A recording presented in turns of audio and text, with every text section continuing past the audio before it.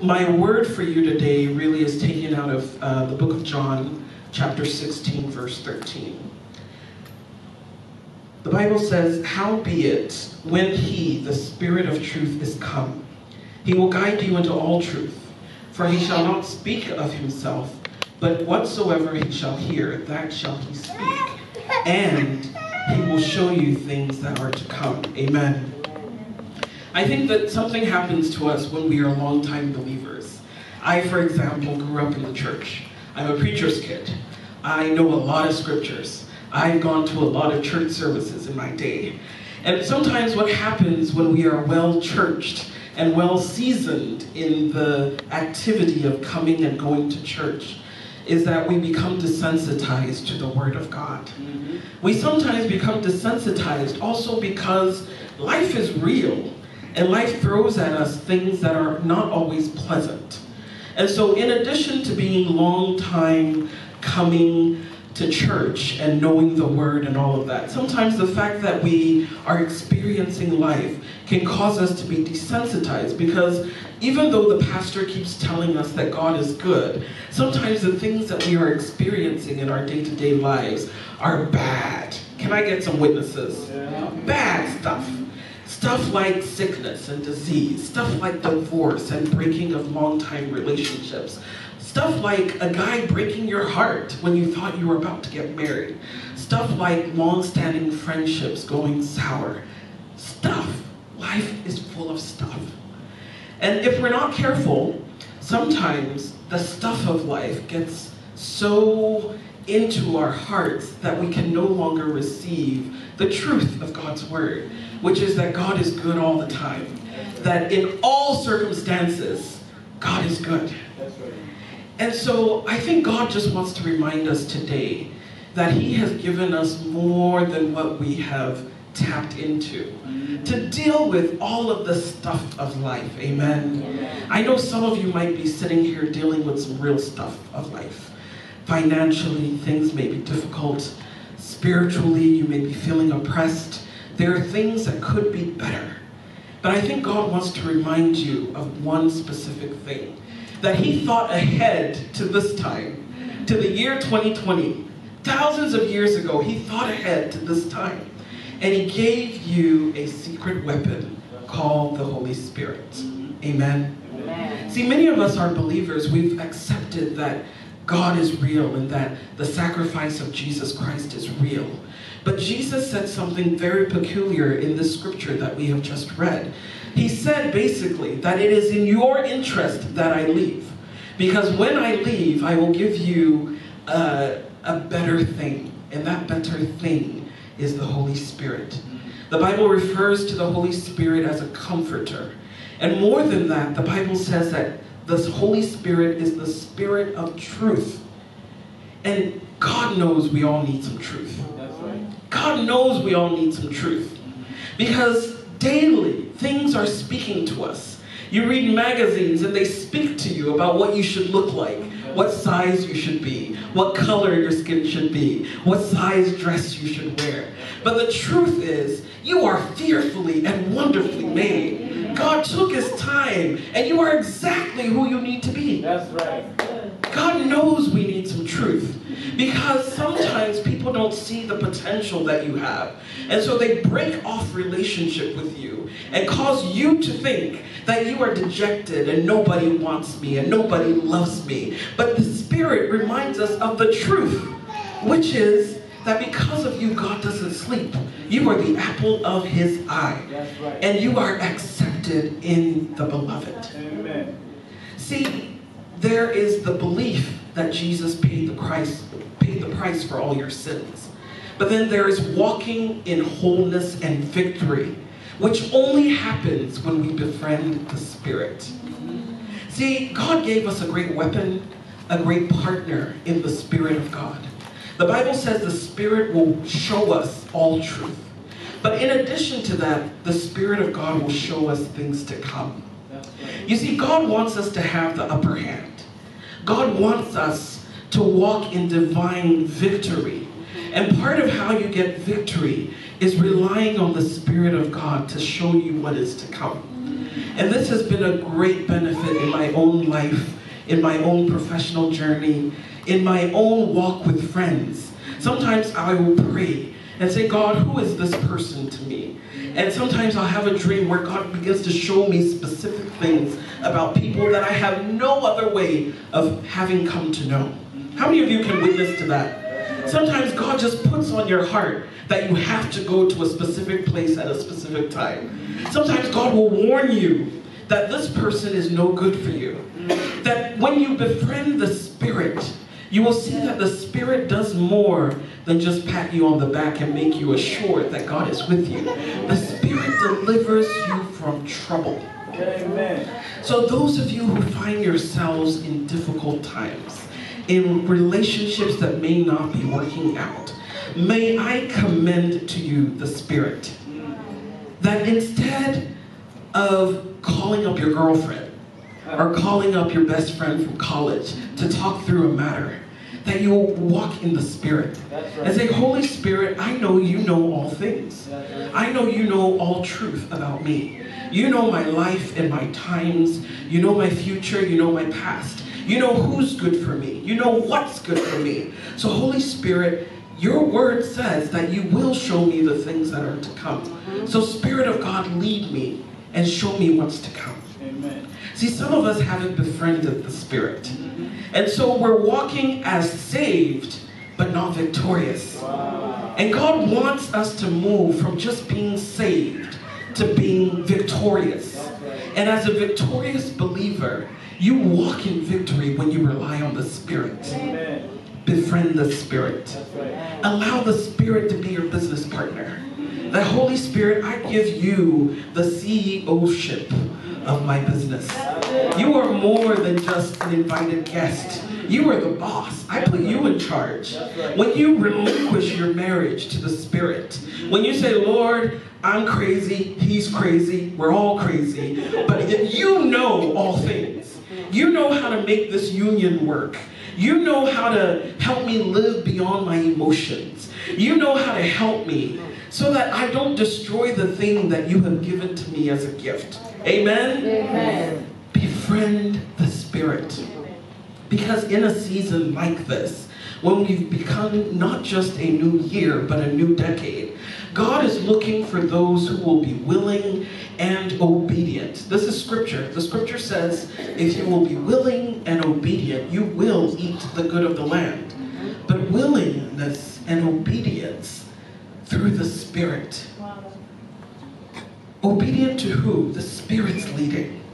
Because look, God knows that there's just so much happening. And we're in a season of information overload. Everywhere you go, people are talking. You go on Twitter, you go on Instagram, and what's happening in this time, unfortunately, is that there is a form of godliness which has no power. There are people who are saying lots of wise sayings, but God is calling us back to His truth, which is found in His Word. Amen. Hallelujah. Amen. So for some of you, it may mean that you may need to go on a bit of a media fast, so that you can just have the wherewithal to listen wholeheartedly to the Spirit. God is always talking. In fact, He's looking. He is desperate to tell you stuff.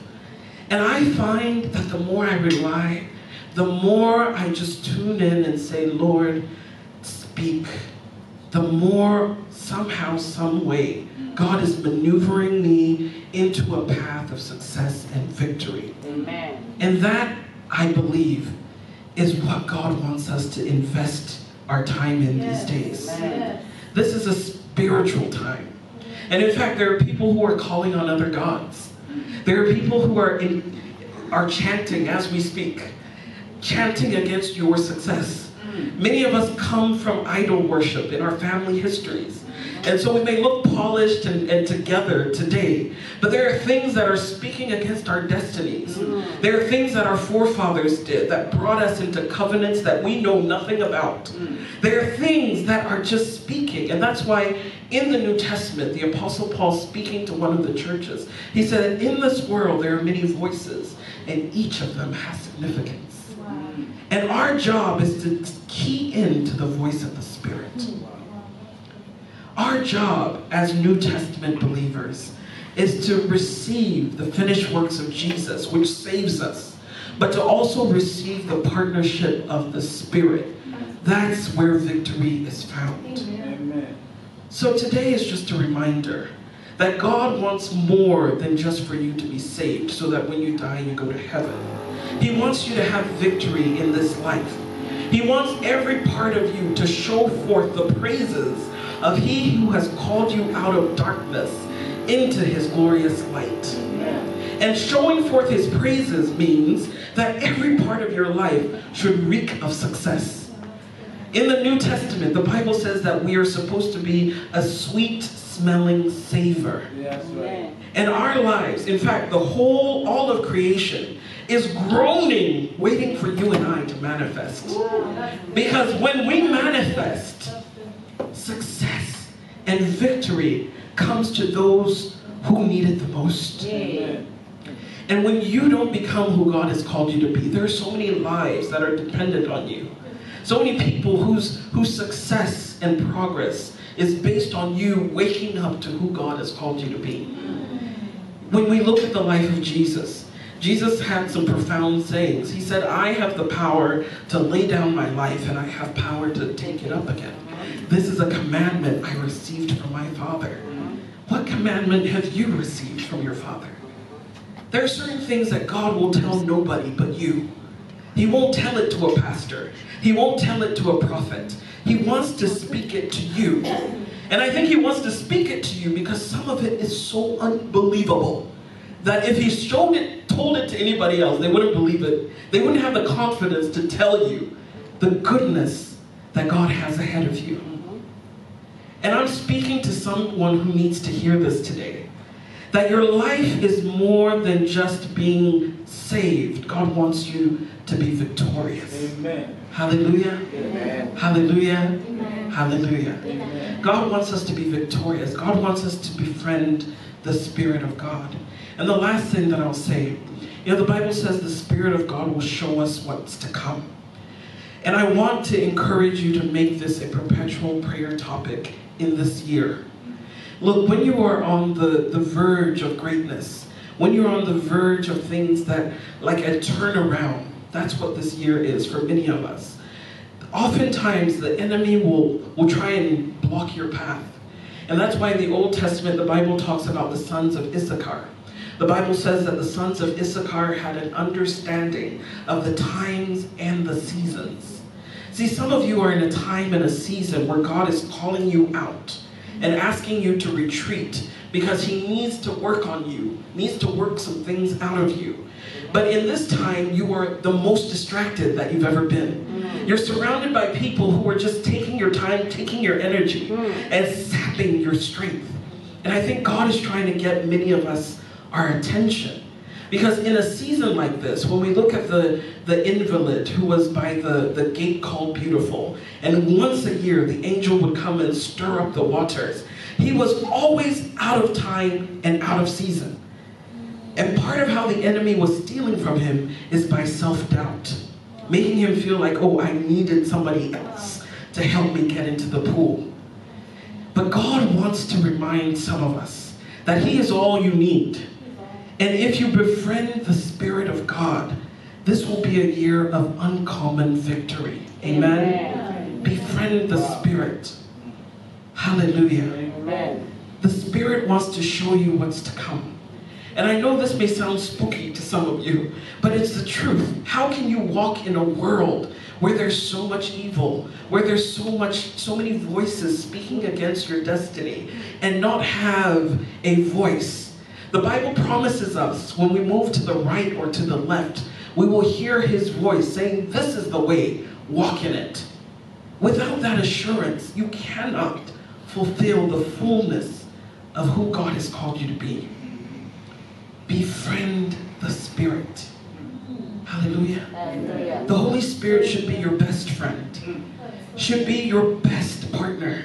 Before you get on a phone and dial a person, you first of all put everything off and say, Spirit, what is happening? And in fact, the Apostle Paul teaches us another principle. He said, now therefore we know nobody after the flesh. In fact, all of your relationships need to be governed by the Spirit. God, sometimes I write down a list of all of the people in my life and just pray.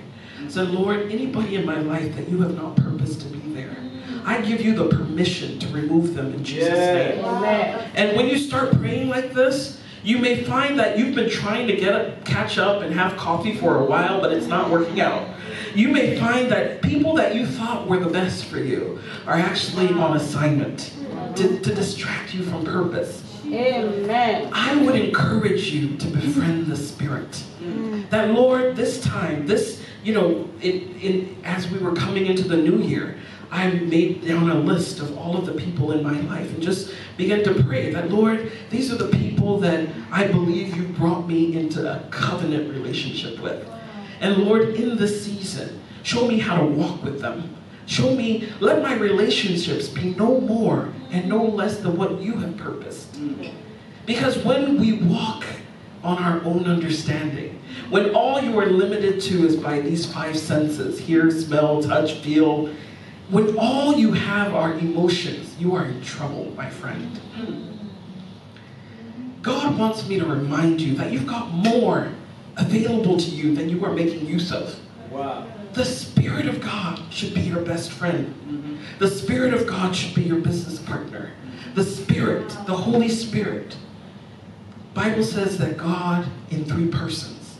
God the Father, God the Son, God the Spirit. And oftentimes we accept the first 2 with ease, but we struggle to befriend the Spirit. God wants a relationship with each of us that's deeper than what we currently have.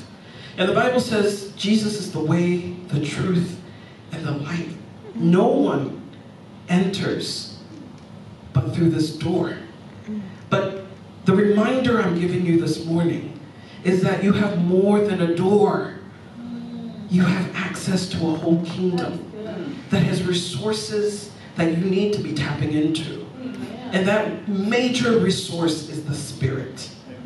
The Holy Spirit. So some of you may be asking, so how do I do this thing? Do I just, and I would encourage you to just shut stuff off.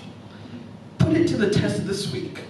Shut off your phone, no unnecessary Netflix, TV, say, Lord, this woman's talking about the Spirit. I don't know what that is. But Lord, I want your visitation. Holy Spirit, visit me. Holy Spirit, talk to me. Holy Spirit, and I trust that if you are willing, the Spirit will begin to move in your life. All you need is a willingness. Once you've accepted God, the sacrifice of Jesus, you have the right. And that's why the Bible says it is the Father's good pleasure to give you the kingdom. And he gives us access to the kingdom through the Spirit. Befriend the Spirit. Wow. Hallelujah. Hallelujah. Can we stand up right now and just invite the Holy Spirit to take over our lives?